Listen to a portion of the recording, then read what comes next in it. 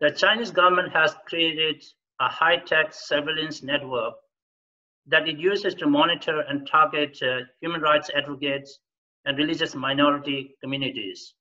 Hello, my name is Tenzin Dorjee, and I'm a commissioner on the United States Commission on International Religious Freedom.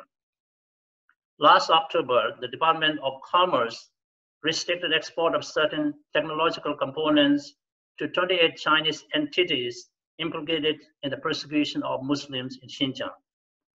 We urge the US government to increase such restrictions as needed to ensure that American companies are not providing China with technology to operate its surveillance states.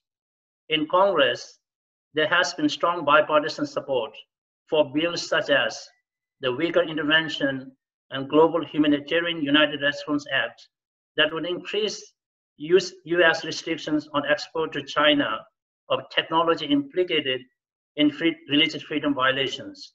We urge Congress to pass these bills swiftly. The Chinese government has installed hundreds of millions of surveillance cameras across the country, particularly in Xinjiang and Tibet.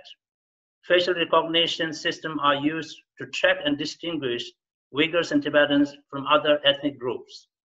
According to experts, this is the first time a government has intentionally used artificial intelligence for racial profiling. Chinese authorities installed cameras on the pulpits of some churches, allowing authorities to identify and monitor anyone who attends services. Last year, USCIRF published a report about the Chinese government's use of surveillance technology to target religious minorities as part of our effort to raise awareness of this issue. There are many ways in which the US government can pressure China to ensure its citizens the basic human right of freedom of religion or belief.